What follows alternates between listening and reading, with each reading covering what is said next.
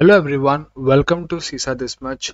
This is Aditya and today we'll be discussing the expected changes in the CISA exam which would be applicable from 1st of August 2024.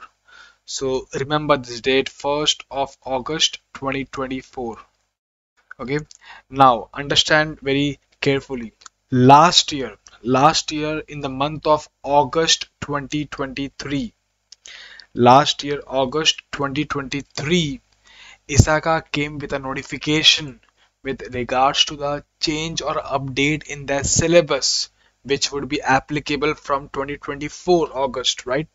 And on 2nd of August, we have updated everyone, all of our LinkedIn connections, and all of our students as well, over the LinkedIn and in our YouTube community post. But still after that, it's been a long time, since we have updated everyone, including our students and all other CISA aspirants. And right now there's a lot of confusion happening, and I keep on getting messages from people, from not only from our students but also from the CISA aspirants who wants to join the course, who are planning to give this exam. They have these confusions. We also get comments on our YouTube videos about to make a specific video on this particular topic. Okay, so even though we have updated everyone last year itself in the month of August, but again, I would like to give you all the updates. And not only that, we'll be not only discussing the official notification we'll be definitely discussing, but apart from that, we'll be also discussing last 6 months planning. Also, this is a very common question. Will I be able to finish the exam within the last 6 months? Because it's just last 6 months, right? Uh, Next question, whether to give the exam under old syllabus or should I wait for the new syllabus to come? Should I wait for the new syllabus to come, or should I, plan to give the exam right now? Question number 4, again a very popular question. Will everything change? Like, should I stop studying? Let's say if I want to give the exam by this year end.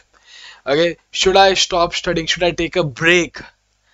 Because as far as what I know, everything is gonna change, and like there's no use of studying as of now.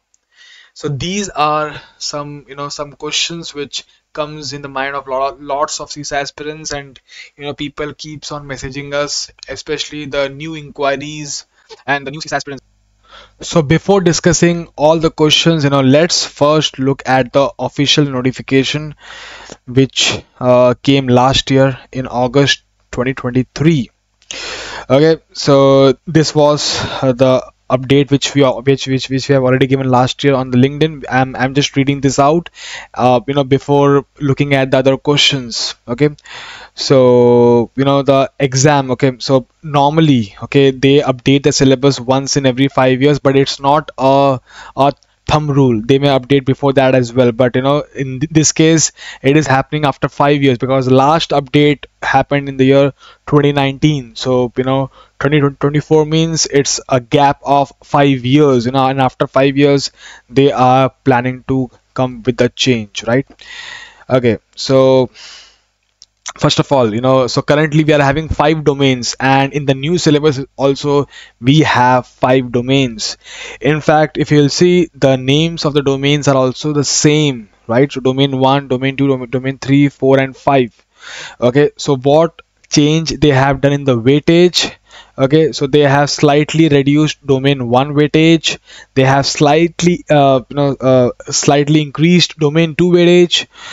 There is no change in domain 3, and it is still the lowest weightage, amongst all the 5 domains. Domain 4, they have increased slightly.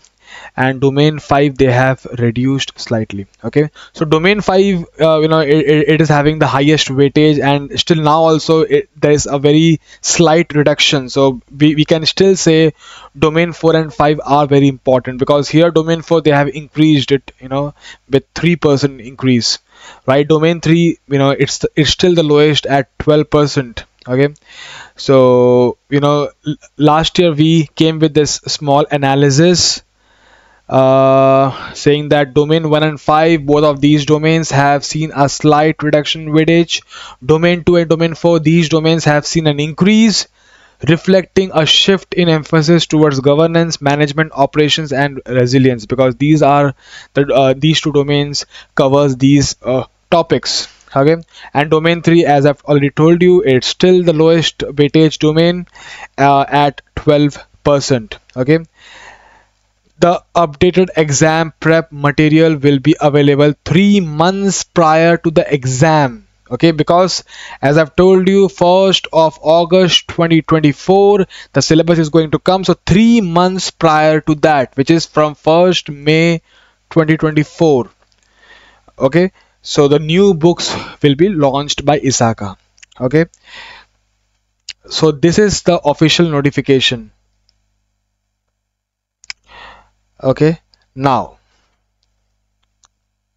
currently we are at it's 4th of February 2024, and the new syllabus would be applicable from 1st of August 2024.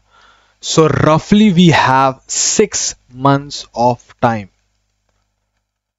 Okay, so roughly we have 6 months of time. Okay, will I be able to finish this exam within these 6 months? So for answering this question, I have already made a video on this in the past. How many hours is needed to study for this exam? So we need approx 300 to 500 hours for finishing CISA exam. Okay, so if, let's say for example, if a person is studying 10 hours a day, if a person is studying 10 hours every day, okay, which is not possible, but let's say if a person who is not going to job and is having the entire day with him or her, and if he or she is studying the entire day, he or she can even finish his exam within a span of 1 to 1.5 months, right? But normally for working professionals it takes 4 to 6 months for them to finish this exam, and as I've told you, 300 to 500 hours. So let's say for example, from Monday to Friday, that is weekdays, you are studying 2 to 3 hours. Okay, and you need to divide these 2 to 3 hours, maybe like 1.5 hours in the morning, 1.5 hours in the evening, or maybe 3 hours in the morning, or maybe 3 hours in the evening, or let's say if not 3 hours, at least 2 hours. So like 1 hour in the morning, 1 hour in the evening.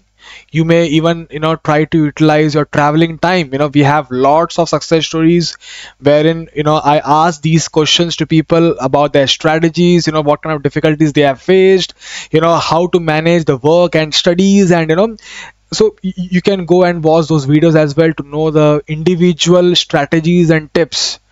Then there is common answer from everyone saying that they were consistent every day. You cannot expect to pass this exam by just studying on weekends.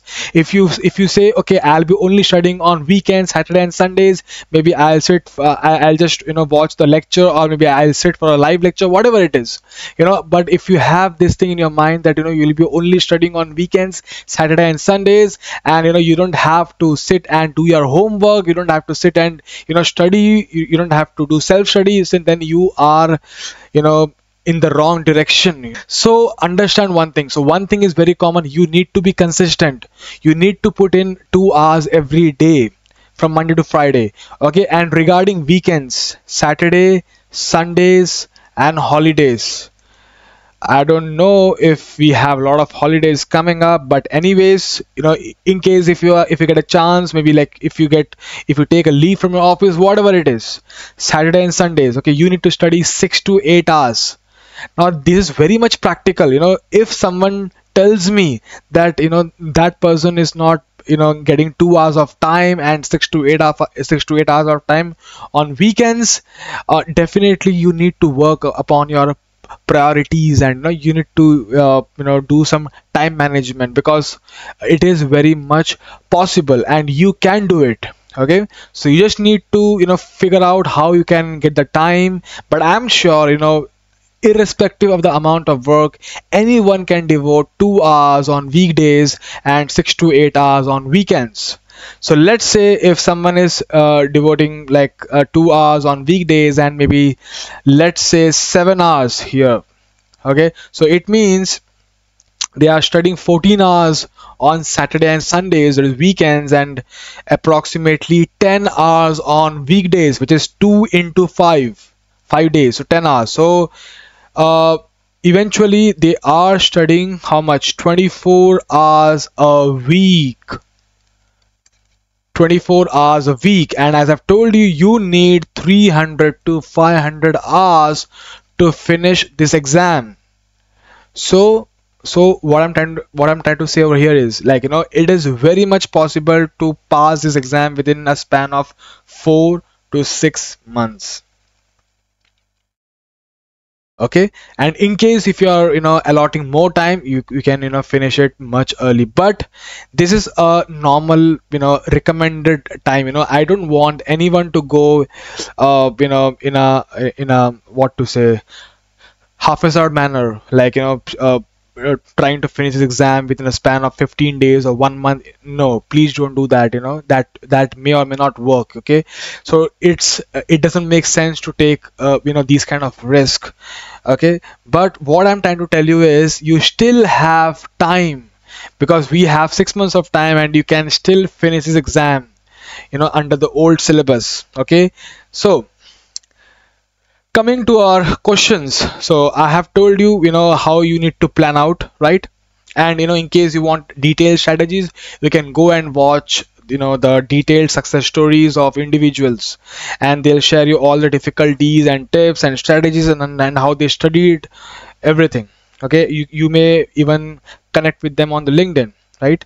Next question: whether to give the exam under old syllabus or should I go for the new syllabus? Okay, new syllabus means I'll be having new topics, new emerging topics, the trending topics of technology, like artificial intelligence, cloud security, cloud audit, data privacy. All these hot topics I'll be getting to learn more.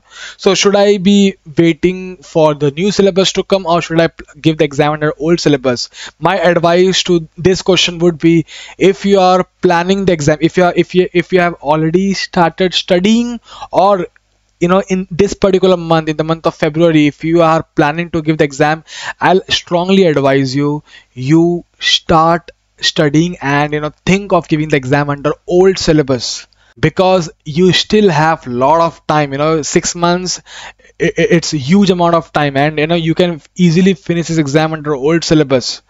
Okay, see, it's not that if you go under the new syllabus you'll not be able to pass. Okay, but see, learning will never end. Okay, whether it's new syllabus or old syllabus, let me tell you something in advance. Learning will never stop. So even if you are certified holder, let's say you crack the exam under old syllabus, you still will have to keep on updating your knowledge, and you still will have to keep on learning things. So learning will never end, irrespective of you choosing new or old syllabus, right? So my advice to people who are currently watching this lecture, who are currently planning to give the exam under olds, like who are currently studying, or who are planning to start studying this month or maybe next month also, you know try to give the exam under old syllabus. It is very much possible. Okay, next question: will everything change? Should I stop studying? Okay, let's say if my plans are to give the exam in the month of November or December or October, whatever, should I stop studying now because syllabus is going to change, everything will change? Okay, I will stop studying. No, definitely no, because majority of the things will still remain the same. See, there will be new editions of topics, as I've told you, like topics on artificial intelligence, more of, data privacy, cloud security, cloud audits, again, more things. So there would be new editions of topics, but that doesn't mean that the current syllabus will, disappear altogether. No. In fact, see, no one knows what kind of changes they will bring, because that will be disclosed in the month of May 2024. But I'm expecting around 25 to 30% change maximum. Okay, it can go up or down, but that's the percentage which I'm expecting, right? So 70-75% will still remain the same. See, they may remove some topics which were outdated, so outdated topics they will remove. Okay, new topics they will add. Okay, but try to understand. For example, we have the video on domain 2 topics cannot change. IT governance concept will not change. Corporate governance, IT steering committee, these topics doesn't change. There cannot be amendment. There can be discussion on new technologies, but the audit principles like domain 1, it cannot change. So my advice would be, to keep studying. If you have started studying, keep studying. Even if you want to give the exam under new syllabus, still you keep on, be regular with your studies, be consistent, because once the new syllabus will come, things will be very easy for you, because you have already started studying for the exam. Okay, and as I've told you, don't expect everything will change, 100% will change. No, that will not happen, right? So about our lectures, this is for our students, so will what will happen in the month of May. So when the new books will come and new materials will come, we will let you know about all the updates, all the amendments, all the changes, everything, right? And it will take us some time for recording the lectures and updating our current materials.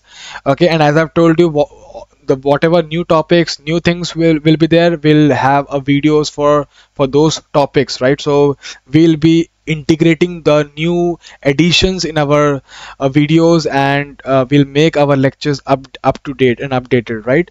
So don't worry about the new changes, and keep studying, because as I've told you, if you start studying now, you never know, right? So even if you take even if it takes you like 8 or 9 months or maybe more than that for passing this exam, but still, don't think that, let me take a break, let me just relax and just chill out, and I'll be starting my studies from 1st of May when the new books will come. Definitely do not wait for that. Okay, so keep studying. And for people who have already started studying or are planning to study from the month of February or March, you can pass this exam under old syllabus. So this is a very golden opportunity for you to crack the exam under old syllabus. So do take the best of this opportunity, and wish you all the very best. Thank you.